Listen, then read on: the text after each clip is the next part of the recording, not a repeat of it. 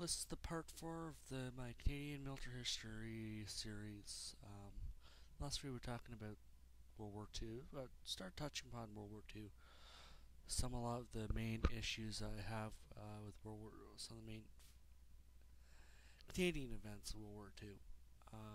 Start from Dunkirk, Dieppe, D-Day are the main three ones. Hong Kong as well. There's one gentleman, I believe it's, let me just bring it up here on the screen.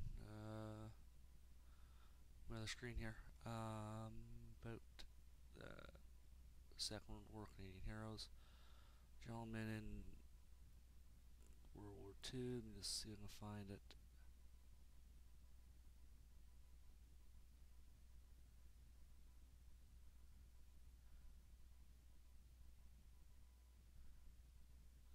Well, he basically, during the fight in Hong Kong, he basically stayed behind, if I remember correctly, during one of the Chinese or Japanese assaults in Hong Kong. I think he actually did not survive the war, I don't believe. Warrant Officer John Osborne. I'm not 100% sure the unit he was with, but it's easily checked up. But I mean, it's something to say. We Canadians can be heroes. Our military are. Our soldiers are heroes. Doesn't matter if, doesn't matter who they are, where they are stationed, or where they're posted, or where they serve. They're still heroes, in my view, my eyes. So I mean, yeah. Historically wise, there's a lot of heroes that I mentioned. I believe I mentioned it before. With our military, we have quite a few. Have 4, 7, 8, 9, 10, 11, 12, 13, 14, 15, 16 World War Canadian heroes to the point. Some are VC winners, Victoria Cross winners.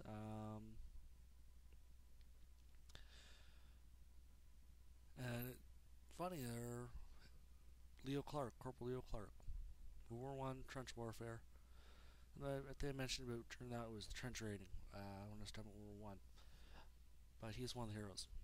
So moving on due to World War Two, which is all via Dieppe, Vimy, all those places, all those battles. Bastogne, as I said, another one that we took part in, helped out at least. Italy, Italian campaign. Well, the Americans came up with one side of the peninsula, the Canadians came with the other. The Americans had the Anzio, which Canadians had to go in, backstop them to clean up their mess. It seems like we do that a lot. Canadians do it a lot throughout history, clean up the Americans' messes. It seems. I don't know why that is, but it's just that way. Canadians fought hard.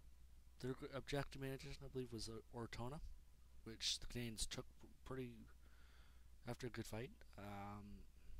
Then they sent the guys that weren't needed anymore in Ortona somehow help out the Americans. The American 82nd Airborne and the 4th, I think, I'm not too sure, the Infantry Division, the non-airborne division there. I think it was the 82nd Airborne Division was taking part in Italy, if I remember correctly. But yeah, that's more Americans. It's not really critical to this point. It's Canadian military history. A lot of the things that a lot of people do not realize is Canada has one of the best, probably one of the best militaries, had one of the best militaries of the time. They weren't utilized at the Americans or the British militaries as fully to the potential as they could have been. That's just my opinion on the matter. I know I'll get probably get a lot of comments on that. I don't know what the hell I'm talking about, but you know what? This is my opinion, my take on history. Okay, we don't remember a lot of our veterans, which is sad. So we have to do this. We have to remember all of our veterans. Remembrance Day is a very important day. It should be a national holiday, but it's not the time. It's not the video to do this on. Say that on. But yeah, we have to really remember where we come from, where our military comes from, how proud our military history actually is in this country. The Americans are so proud of their armed force, their military traditions and history.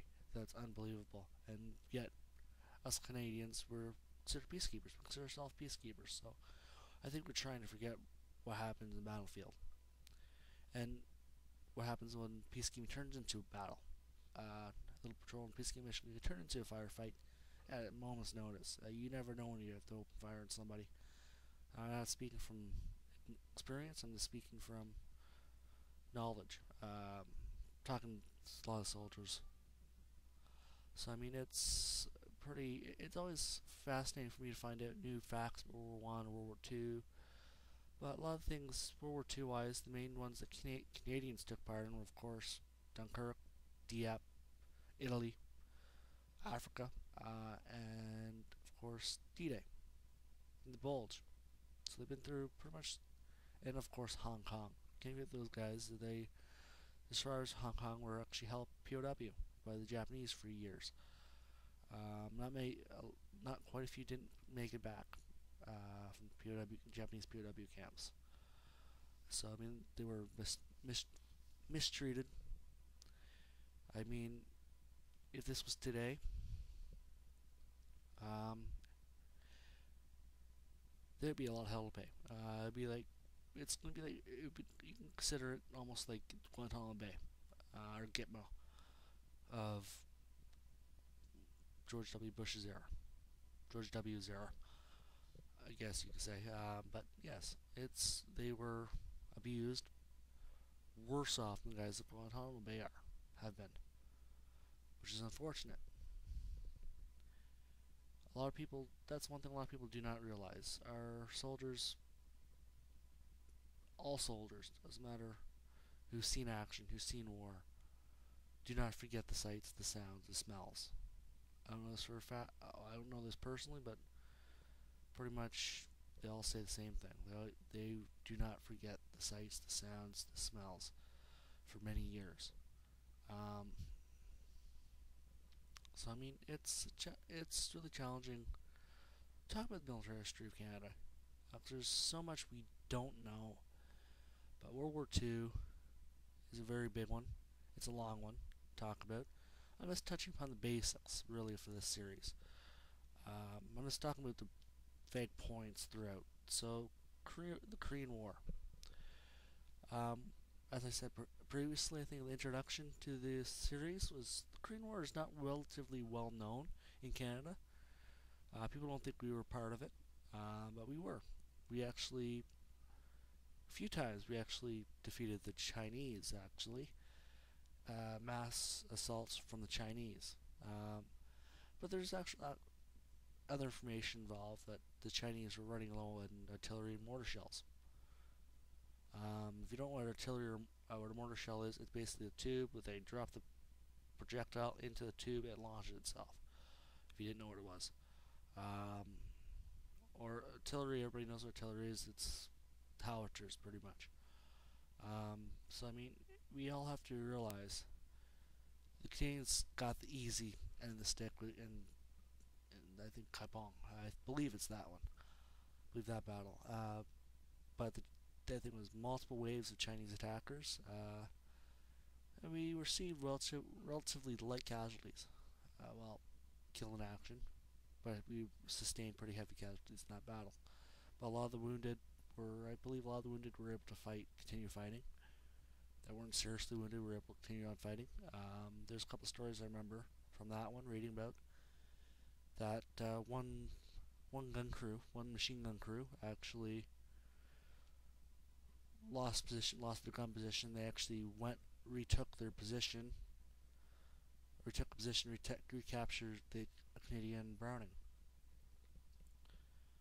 or Bren gun. I'm not 100% sure which one it was. Probably the Browning or the Bren. It's one of the two, anyways. But in doing so, I think they were injured, wounded somehow. I'm not 100% certain, but I believe that's what happened. I forget. The name is actually in the Korean War book, or one of the other books I already mentioned in the early part of this series. So I mean, it's basically the Korean War. We'll continue with the next part. We'll continue on with the Korean War. So hope you guys have enjoyed it so far, and see you in the next part. Thank you.